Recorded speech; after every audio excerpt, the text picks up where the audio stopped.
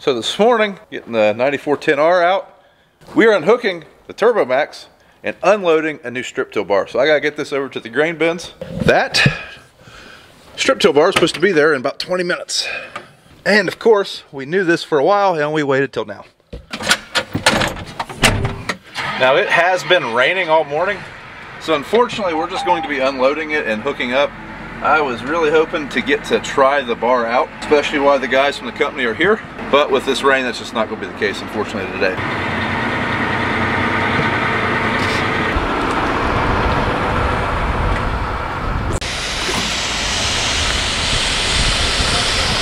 guys don't have to run. All right, guys, so here it is. Now, this is the first time we've ever seen this particular strip till bar. One we ran last year was using the same unit, but it was a different bar entirely as far as the delivery system, how the bar folded and all that good stuff. This thing is huge. This is also a 16 row. We were running a 12 row last year, but if you look right there, you can see where this can become a 12 row fairly easy if we need it to become one. But we're gonna try a 16 for now. So the way that this thing is loaded, we've got to use the telehandler and the loader to pick up the tongue so the truck can get out from under it. Dang! Hefty! This thing is hefty. Yep, we need some more air. We had those aired up to 12 PSI and I don't think we're going to go any lower, that's for sure. A lot of tongue weight on this unit. A lot of tongue weight. So this is the old bar that we used last year. It was still here. It left and then came back. We were hoping to use it this fall, and unfortunately we just never got the chance to use it this fall. But it is going back now. This was a 3-point male bar. It worked pretty good for liquid, but wanting to run dry, we wanted to try a dry rig. So this thing did have some carriage wheels, but they are off. It is ready for shipping. So we are taking it, going to set it up on their trailer for them. They're going to take it back with them since we've got the new bar. This unit, I'm not sure if it's coming in this configuration. I'll have to ask them guys, but this is the same shank, same row unit basically. This was a very early pre-production model, basically just to test how all that was going to work. And yeah, the units themselves were awesome. All right, so I'm back in a tractor that makes sense. I'm going to take the Challenger back over to the grain bins where the sheds are. We don't need this tractor anymore. We just had it over here to hook up the old strip till bar to send it on its way. I did ask the Overfirst guys, that is going to be a configuration that's offered in the 3-point setup like that. Definitely more compact, but it's a lot of weight on the back of your tractor too.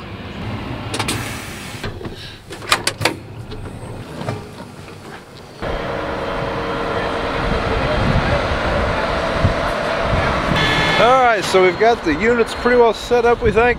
We're going to put some fertilizer in it. See what happens, see if we can't blow fertilizer through the system. It's too wet to put in the ground today. I mean, as you can see, we've got puddles in the yard and everywhere. But we can at least make sure it is going to work whenever the ground does get fit. So make sure we don't need anything, and when the weather gets fit, we are ready to go. And we need to make sure our tenders are going to reach. It might be tight. Still haven't got this logo off there. Took a paint or heat gun to it, and I just didn't get very far. So if anyone has any good ways of taking a wrap off of a truck, Dad wants to spray paint it. I think the paint's just going to run right down that vinyl. So let me know if you've got any tricks, because the old heat gun didn't get it done.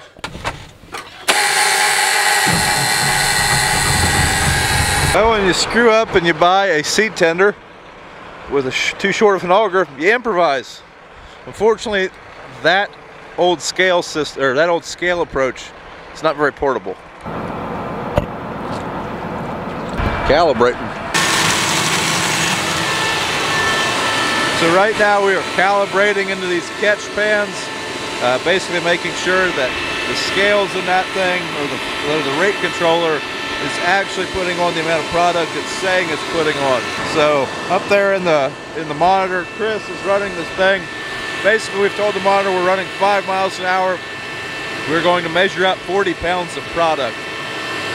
And then we will weigh it to make sure that we actually have 40 pounds of product. All right guys, so we have our meters calibrated. I think we are ready to run the bar. Like I said, it's too wet today, but we have a few acres of really gravelly, sandy ground we are going to try tomorrow. So we are going to put it in the ground while they're here to help us set it.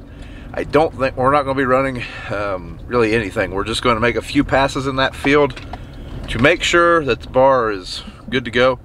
We have 10 days of good weather ahead of us, it looks like at the moment. So yeah, we'll be back in the morning.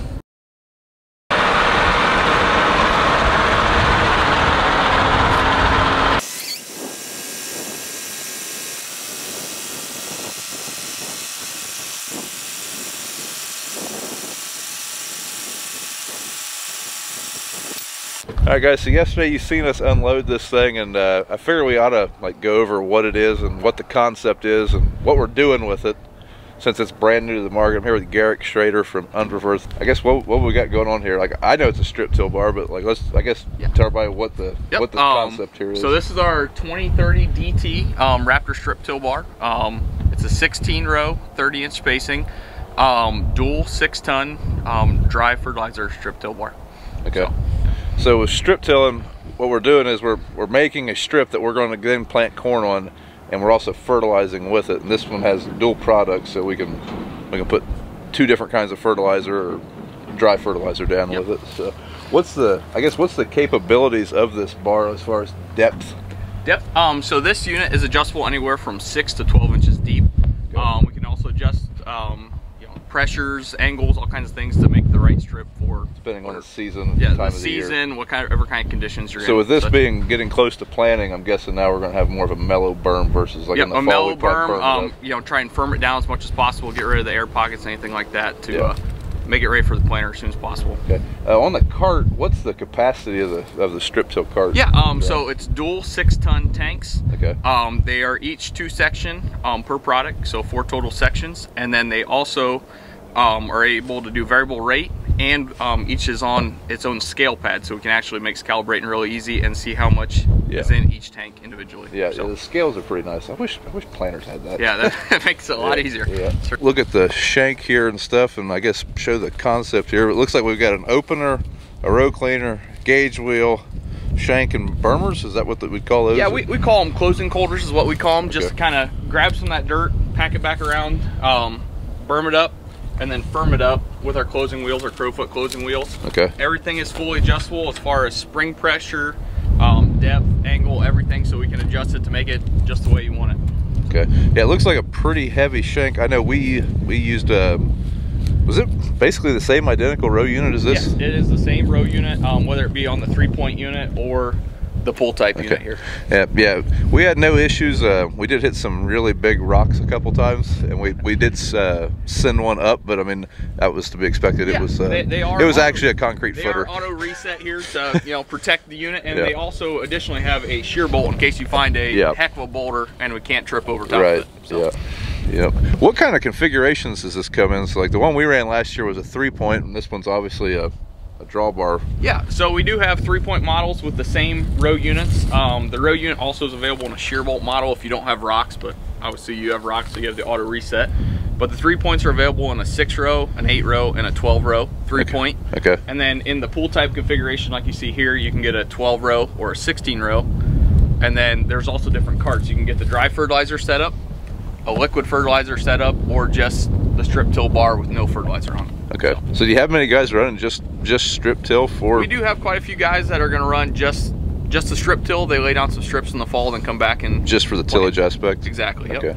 So Garrick, to monitor this fertilizer to make sure we're getting our right rates, mapping and everything, what are you guys using for that controller?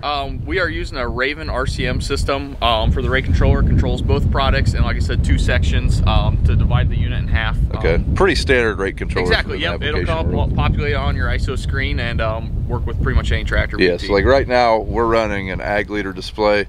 If we were still using, I don't know about deer, they don't play nice with theirs, but I think it would work on a deer display. It will work on a deer display, yep. Okay, and then is there any kind of blockage monitor if we happen to plug one of these fertilizer tubes? Yeah, so we have the Vism row blockage monitor here. It is a Bluetooth system, so if you get a block for a rock or whatever plugs the row unit, you'll get an alert in your cab saying row 15 is blocked or whatever it may be. So. Okay. I noticed on the tanks they're on duals. Is that going to be the primary config, or can you get bigger tires if you want them? Or I guess you really wouldn't want bigger tires for your berms. But. Exactly. So right now we are going to run duals. They're 380 9046 duals. This is going to be the standard configuration for now. And on the hookup side, looks like we're using 5 remotes. We got one for a hydraulic jack. Kudos to you guys on that. That was a good idea. And then one for up and down, one for fold? One's for, yep. So we got one for up and down, one for fold, one to run the meters, and then one for the air fan. Yep. How long has this design been in the works? Like, this is I like the design of it. I mean, it looks very similar to a planter bar, only on steroids. Yeah, exactly. It folds similar to a lot of planters you see on the market. We've been working on this bar for a little over 3 years now. Okay. So, the first launch of it, really. Yeah, exactly. Yeah, so this is the first launch of the Raptor here.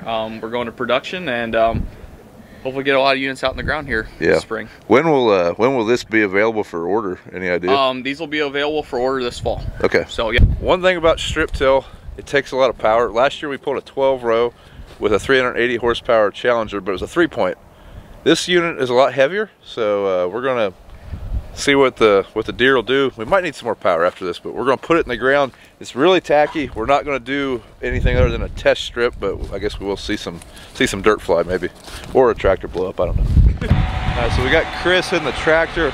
We're just gonna walk beside and we'll actually take a look at the units, what they're doing. I really don't know that we're gonna have enough power for this. I am gonna tune this tractor. I just have not done it yet, but we'll see. This is just a test run. He is going to blow just a very small amount of fertilizer through the system just to make sure everything is working. But this is not going to be a full rate. We're not going to go do much. Hey, we're pulling it. Now the tractor's singing pretty good. It's definitely a little too wet, but for this purpose, I think this will work. You can see this disc up here is just slicing the ground. Our road cleaners are moving our trash out of the way. And here the fertilizer coming through the tube. This is our gauge wheel. Our gauge wheel here, it's basically just floating, right? I mean, that's what's controlling the depth of the unit. It works a lot like a planter depth wheel where we're able to float up and down to follow contours, follow inconsistency in the field, so we're getting that fertilizer at the depth we want it every time. Okay. It's actually working up a lot better than I thought it would. For as tacky as it is, yeah, it's that's kind of the unique design of these crow feet, both the gauge wheel and the packing wheel, that they're able to get rid of some of that mud and work in some kind of sticky situations. So. Yeah.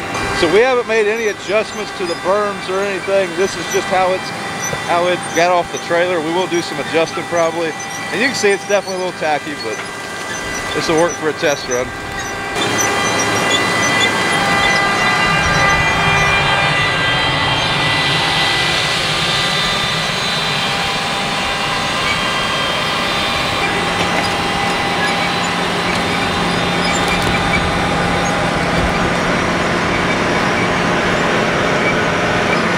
This old girl is pulling hard now.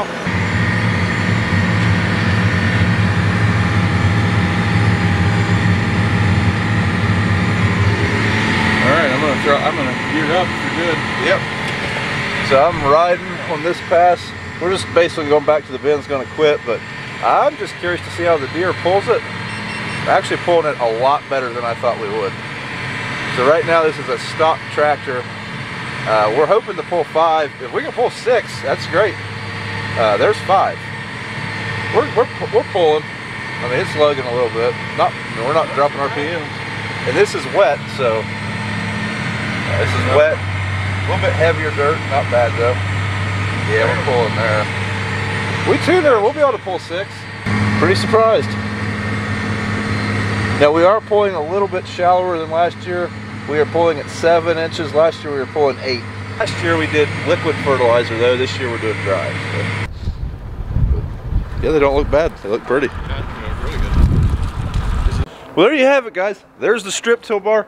It's almost a week later. We've got a few hundred acres on this thing, so there's gonna be several videos of us strip tilling in the future. I hope you guys are as excited as we are. It's a very exciting day for Unverford. This is the day of the release. This is on the 8th. I'm filming this right now. I know they're super excited. Imagine working on something for years and not being able to tell very many people. And now everyone gets to see your work. So, real exciting day for them. Can't wait to get the rest of our acres covered with this strip till bar. It's working great. And thanks for watching. And yeah, we'll see you next one. Don't forget to like the video. Hey guys, one last thing before we go. If you're interested in the Unverford Raptor strip till bar, they do have a product release video. They actually just put that out today. I'm going to put a link in the video description so you can actually check it out and get more of the specs and any other questions or any other information you might want on that bar. Once again, it was a real blast working with those guys. I'm really glad they let us in on the project. It's fun. It's really a good time to work with someone who's passionate about what they're doing. And yeah, them guys they were all about the strip tilling.